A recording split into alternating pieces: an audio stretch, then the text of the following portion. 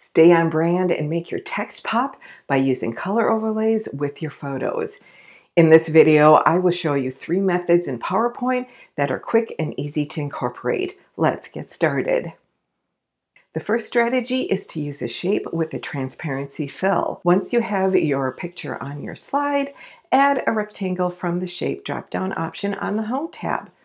Draw over about a third of the image. Change the color fill to the one that you want.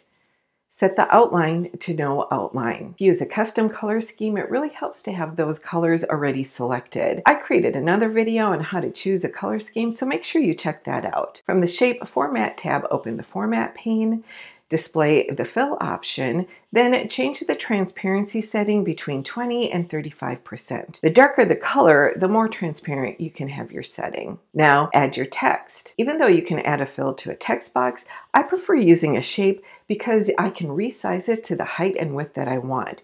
Text boxes can only be resized horizontally, and it takes a little bit more fiddling for vertical resizing. In the comments, let me know how you've used filled shapes and images together. The next strategy for adding a color overlay to a photo is using the Recolor tool. Use this option when you need to align your photos with your color scheme. Watch my video on creating color schemes in PowerPoint to learn how to do this. Select the image on your slide. In the Picture Format tab, click the Color button. In the Recolor section, you will notice that the color options match your color scheme.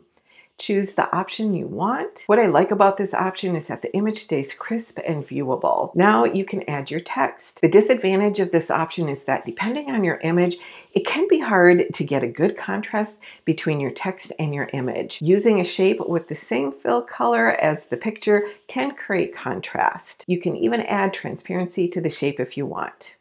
The third strategy for adding a color overlay to a photo is using the color saturation option. Select the image on your slide. In the Picture Format tab, click the Color button.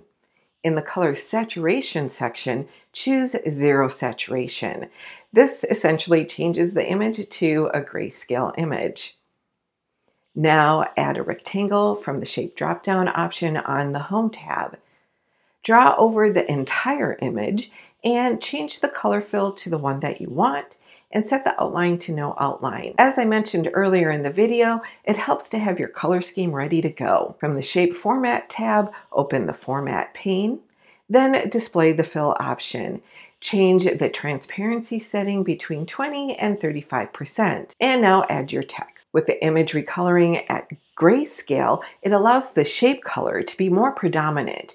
Here's an example of the same shape and transparency over the image with zero saturation. The image difference is subtle, but here's an example with an image with really bold colors. The visual impact is very different between the two.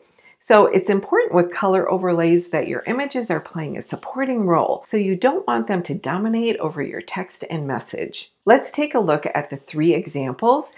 Each provides a slightly different visual effect, and it allows you to stay on brand with your custom color scheme. Continue watching for more slide design tips and tricks.